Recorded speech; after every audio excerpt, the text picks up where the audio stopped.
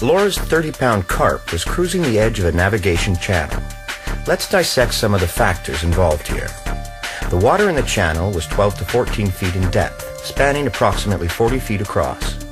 The edges of the channel consisted of boulders that were placed to act as a retaining wall to prevent the structure from failing.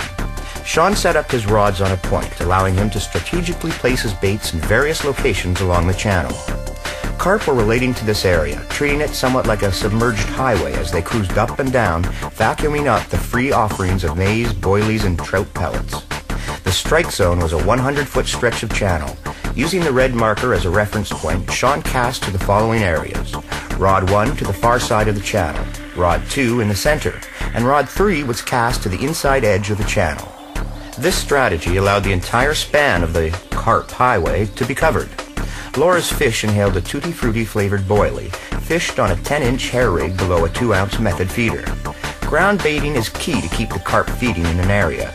Trevor headed out in his boat early that morning and threw out a good quantity of bait. It wasn't long before the carp moved in and began to feed. In addition to ground baiting, Sean used his catapult throughout the day to fire out particle baits, such as boilies and canned corn. As you catch fish throughout the day, throw out additional offerings. If the fishing slows down, try dipping your particle baits in flavorings. It can really pay off.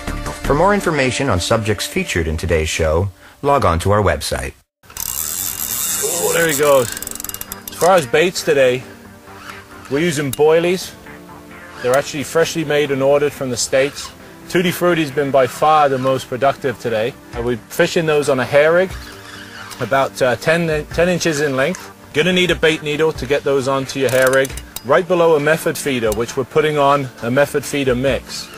As far as rods go, we're using 12-foot, 2.5-pound test curve rods. We've got a large bait runner reel here, spooled up with 30-pound test braid. Very important to have the bait runner, especially when you're fishing in the rod pod that we're using. And you can see that these fish have a lot of power here. You need that bait runner system so that when you leave the rods unattended in the rod pod, it's not going to pull it right out into the lake for you. The rod pod we're using is a European style pod. It's got fully adjustable legs. We're using 3 electronic digital bite alarms. They've got a volume control and a tone control on there so that you can set the tones differently to identify which rod's going off. We're also using swingers behind those. What they allow us to do is if the fish comes towards us, the swinger will drop. If the fish swims away from us, the swinger will come upwards. You always want to make sure you've got a waistling with you, a good scale, and a good landing net like the one we're using here. You're going to want to make sure you've got a good pair of forceps with you to get the hooks out.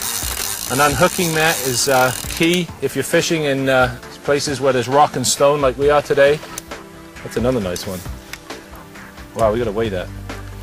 Pre-baiting is the key to the success of landing these fish. You've got to keep these fish feeding in the area. We've been using maize, high protein trout pellets, and what that'll do is it'll set up a sort of a field along the, like a grazing field almost for the carp out in the channel here. Make sure you got a good bait catapult, shoot a few boilies out around your hook baits like we did out by the market here. They'll come in and start feeding on the boilies and eventually pick up your hook bait, and then you're going to hook into a beauty like this. Kawartha carp. Eh? Who'd have thought it?